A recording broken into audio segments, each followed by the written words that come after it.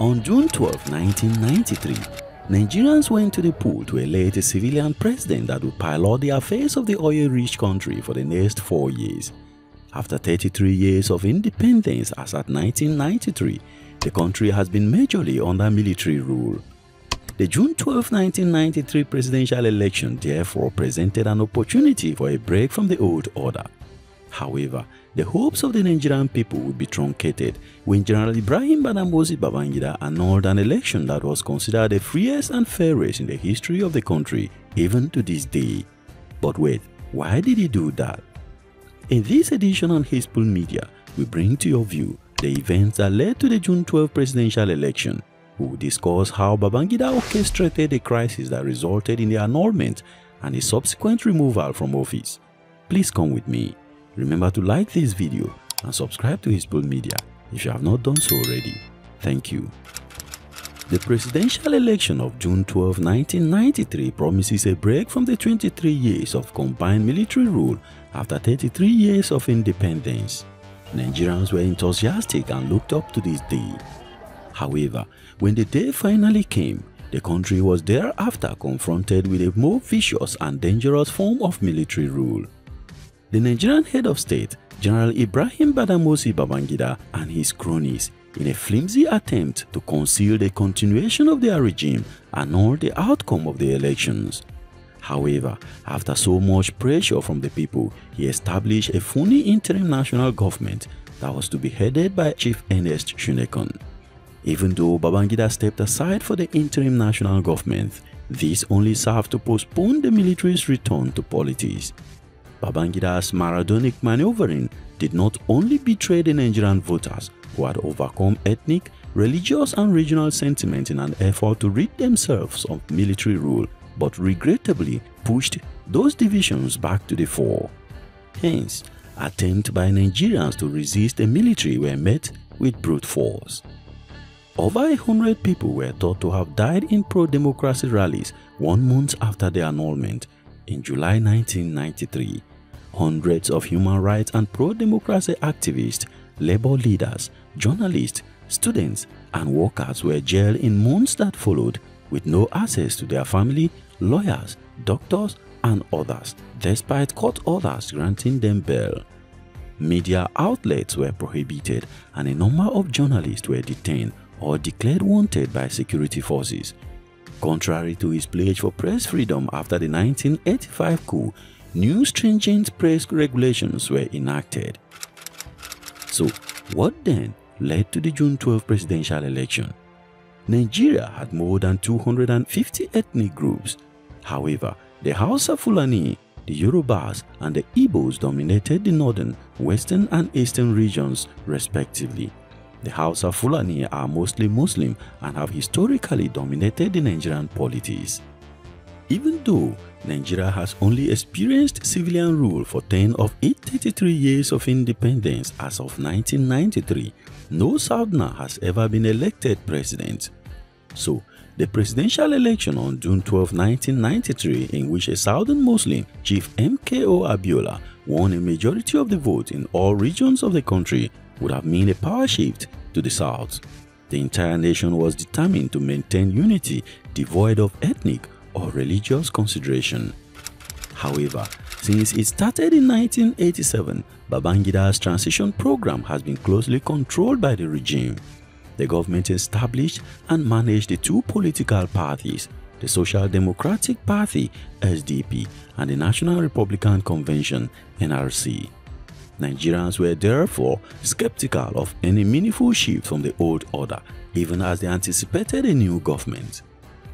At the time of the election, both Bashir Tofa of NRC and Chief Moshood Abiola of the SDP were largely seen as close allies of the military, who would be reluctant to deviate from the status quo.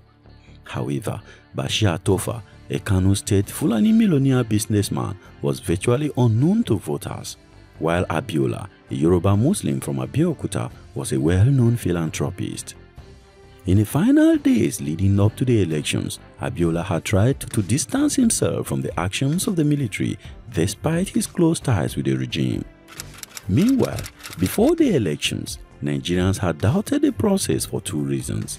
First, the military government picked the political party emblems, wrote their party manifestos, and banned candidates that it deemed inappropriate to contest. Second, the shadowy group Association for Better Nigeria (ABN), led by Ato Nzeribe, started a campaign calling on Babangida to remain in power. Although the government denied any connection with the ABN at the time, it will be established that the group was sponsored by the government. But I will come back to that in a moment. Unfortunately though, skepticism about the election grew dramatically just 2 days before the voting began. On the 10th of June 1993, the High Court in Abuja shocked the nation with a decision in a petition made by the ABN, which argued for the election to be cancelled due to claims of corruption. Justice Basi Ikpeme directed that the elections should be postponed while the accusations were investigated and evaluated. However, the electoral body, NEC lawyers, promised to appeal the ruling of the court. The next day, the regime reassured the people that the election would hold the following day, citing a military decree that removed the High Court's ability to rule on election-related matters. Indeed, pursuant to Decree 13 of 1993, no court order may influence the date or timing of an election. On June 12, the election recorded over 30% voter turnout. This was highly significant because Nigerians had lost trust in the military's ability to hold a free, fair and credible elections. Also, Babangida's transition program had lingered for so long and Nigerians became disillusioned with the process. Except for some minor infractions, the election monitors reported that the voting went fairly and smoothly. The election was adjudged to be the most free and fair election in the history of Nigeria, and Nigerians were commended for the visible high degree of political maturity and patience in the conduct of the presidential election. All attention will shift to the vote counting and publishing process. Interestingly, the election result published on NEC board in Abuja indicates that regional sentiment among Nigerians was temporarily suspended as Abiola was coasting home to victory in all regions of the country. He was well ahead even in Tofa's hometown, Kano. But the underhand dealings of the regime were beginning to reveal itself. On June 14, 1993, that is 2 days after the election, the first and only batch of election results were posted on NEC board. After this, no additional result ever appeared on the board again. 2 days later, on June the 16th, NEC announced the suspension of further announcements of results, citing developments and actions that are pending in court. The announcement cited a restraining order granted the previous day by Justice M.D. Saleh, the Chief Judge of Abuja, which prohibited NEC from publishing the result. The order had been issued in response to a motion filed by Abimbola Davis of the Association for Better Nigeria (ABN). Davis had claimed that the elections was plagued by corruption. Reacting to the charges, Judge M.D. Saleh ruled that he would consider ordering the annulment of the elections pending further investigation of the allegations brought by ABN. Nigerians and foreigners alike were shocked by the announcement. Now, recall that less than a week earlier, the electoral body had ignored High Court orders stopping the conduct of the election. Even though a number of additional lawsuits brought before the High Court in Benin City, Lagos, Ibadan, Jos, and Oka in Anambra State contradicted the Abuja Court's decision and resulted in orders for NEC to release the election result, nothing was done to that effect. As if this situation was anticipated, the government had promulgated Decree No. 13 prohibiting the publishing of unauthenticated voting figures. A 5-year jail sentence and fine were specified as penalties for violating this decree. Now, as you would find out soon, the regime had stage managed the entire crisis in order to remain in power. However, on June 18, 1993, in defiance of Decree 13, the Campaign for Democracy made good its threat of the previous day and published the election results. The result indicated that Abiola had won a majority of the vote in 19 of the 30 states, amounting to about 58.4% of the vote, while Tofa pulled 41.6%. Several prominent individuals, including Woloshenka, politicians and labor unions, called for the recognition of the election result, but to no avail. According to Woloshenka, it will be deliberately chaotic to further delay in making the verdict of the Nigerian people official. On June 21, the electoral body filed an appeal against the court order obtained from Abuja Court. Immediately, hearing was scheduled for June 23rd. But on the same day, Justice M.D. Saleh ruled that the election was illegal. He cited the next decision to ignore the June 10 court order not to conduct the election until allegations of bribery were investigated as reasons for his judgment. But one interesting thing, as pointed out earlier, is that the same government had reassured the nation that according to Decree 13, the court lacks jurisdiction on the matter. On June 23, 1993, what every Nigerian feared happened. Babangida announced the annulment of the election. In addition to the annulment, the electoral body, NEC, was dissolved, and Decree 52 of 1992 and Decree 13 of 1993 were all abrogated. The same day, the government threatened a state of emergency in any state where disturbances occurred. It was further stated that the annulment was necessary in order to avoid confusion created by the conflicting court orders. Babangida's statement read in part, "The election was annulled to save our judiciary from being ridiculed and politicized locally and internationally." What an excuse. But Nigerians could see through all these obvious shenanigans. Beyond the obvious contradiction posed by the inauguration of an electoral tribunal to handle election-related cases, Decree 13 granted NEC wide-ranging powers to oversee elections, and Decree 52 outlined the transition timetable, including the swearing-in of an elected president on August 27, 1993. So, were these court orders necessary? Or probably, the eventual outcome of the election was not what the government expected. So, what was the effect of the annulment? After the annulment of June 12 presidential election, Nigeria never remained the same again. Spontaneous outcry from all sectors of the society greeted the announcement. Protests were held across the country, especially in the south, including Ibadan, Lagos, Ile-Ife, Modakeke, and Osogbo. The military authorities unleashed its arsenals on the protesters, killing at least one person and injuring several others on the first day. International organizations, labor unions, religious bodies, and politicians issued statements calling for the recognition of the outcome of the election. Even the military were not left out. Middle-ranking members of the army were not happy with the continued involvement of the military in politics.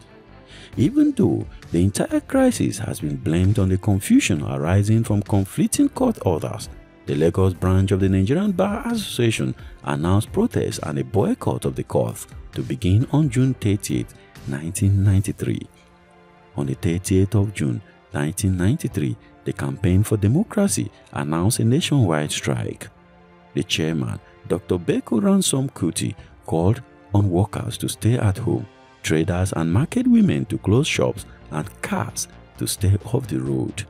He encouraged students and youth to organize themselves into civil defense groups and to form human barricades and make bonfires. On the first day of the protest, Nigerians showed their anger. Thousands of protesters occupied the streets of Lagos and marched to Abiola's home compound. Unfortunately, however, the Lagos protest was overtaken by hoodlums who started looting shops and attacking people of other ethnic groups. Police fired tear gas from helicopters and on the ground, but were unable to contain the mobs. Police and military forces were deployed on July 6 to contain the violence, and in the process, they turned their weapons on peaceful protesters and innocent passerbys. The protest ended on July 7 when army tanks were sent into Lagos streets. The Campaign for Democracy estimated that more than 100 demonstrators were killed by security forces throughout the country, while many more were injured or arrested. On July 5, 1993, unperturbed by the protest, Babangida ordered the parties to agree to join an unelected civilian government or face new elections. Even though not clearly specified, it became very clear that Abiola was not going to be allowed to hold office, despite being the presumed winner of the election. On July 7, the national chairman of the SDP, Tony Anini, expressed willingness to sacrifice Abiola for the National Assembly and governorship slot of the party. However, after serious backlash from Abiola and his supporters, the party leadership backed away from the plan. Meanwhile, on July 8, 1993, the Nigerian Muslim leader Sultan Ibrahim Dasuki threw his weight behind Abiola. Also, former military leader General Olusegun Obasanjo became one of Babangida's vocal critics.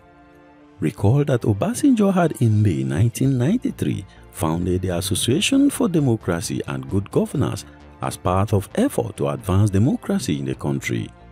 Obasanjo, along with Major General Muhammadu Buhari and 10 former generals, met to discuss ways to force Babangida from power. On July 12, 1993, the group called for the Babangida administration to be terminated forthwith.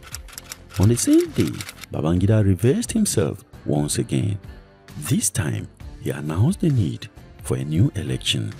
The reason for this U-turn was a recognition that an unelected government would lack legitimacy and stability. A new election was then scheduled for August 14, 1993. But Nigerians opposed the move, and the demand for the outcome of June 12 election to be respected intensified. The Social Democratic Party SDP, along with 14 out of 30 state governors, threatened to boycott or block the new elections. The Nigerian Labour Congress (NLC) also rejected a new election on July 15, 1993. Likewise, different court cases were instituted to stop the military regime from conducting a new election or hand over power to anyone other than Abiola. But these were all to no avail. On July 19, 1993, the government issued a number of new decrees. One of the decrees barred all courts from hearing cases related to the June 12 election. The second one gave retroactive backing to the annulment of the election and called for new voting, but gave no date for transferring power. Interestingly, as alluded to earlier, the military's involvement in the crisis was finally exposed on July 16, 1993. It was revealed that the military had engineered the political crisis to its own advantage. Abimbola Davis, a member of the Association for Better Nigeria, who had filed the lawsuits that resulted in orders to hold the June 12, 1993 presidential election and then to prevent the announcement of his result, held a news conference. He informed reporters that the regime had secretly organized the Abuja lawsuit in order to derail the transition and prolonged Babangida's stay in office. Davis went on to beg for forgiveness for his role in the crisis that followed the June 12 election and its annulment. Thereafter, he fled the country with his family.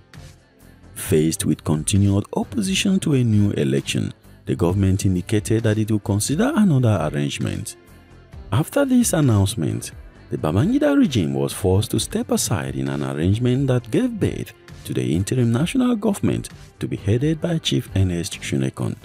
We will look at that in the next video.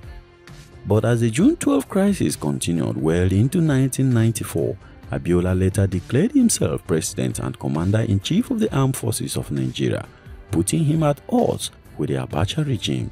For more on what happened, click the video displayed here. Remember to like this video and subscribe to Hisbro Media. And I will see you in the next video. Thank you very much for watching. Peace.